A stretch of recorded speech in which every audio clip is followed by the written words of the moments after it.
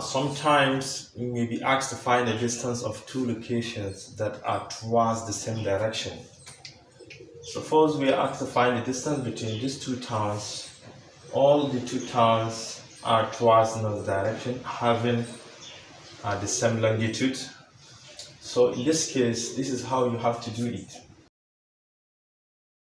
The first town is on the latitude 25 degrees north and longitude. This is the intersection. This is town X. Then for town Y, which is 60 degrees north, is also towards north direction, all on the same longitude. So this is the point of intersection. So this is the town Y. We are asked to find the distance between Y and X. This is the distance we are looking for. It's an arc.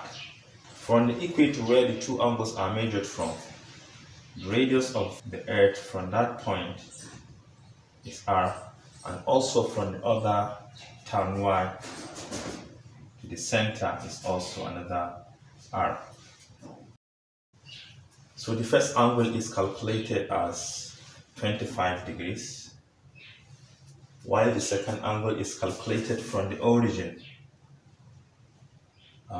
65 degrees. To obtain the angle here, you need to subtract 25 degrees from 65 degrees. Therefore, angular difference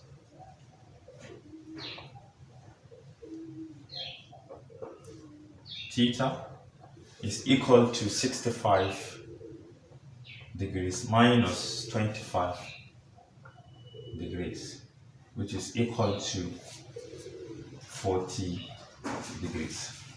In a nutshell, if the two towns are towards the same direction, you take the absolute difference. But if they are on the different direction, you add the angle subtended by each of the two towns. This is what we have as our theta. The angle subtended by these two towns is 40 degrees. Therefore, the line arc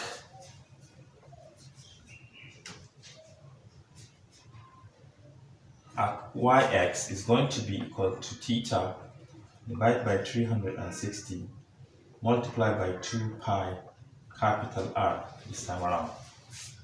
By substitution, we have 40, which is the angle subtended by the two towns, degrees, divided by 360 times 2, which is this, times pi, which is given as 22/7, multiplied by capital R, which is also constant, 6,400.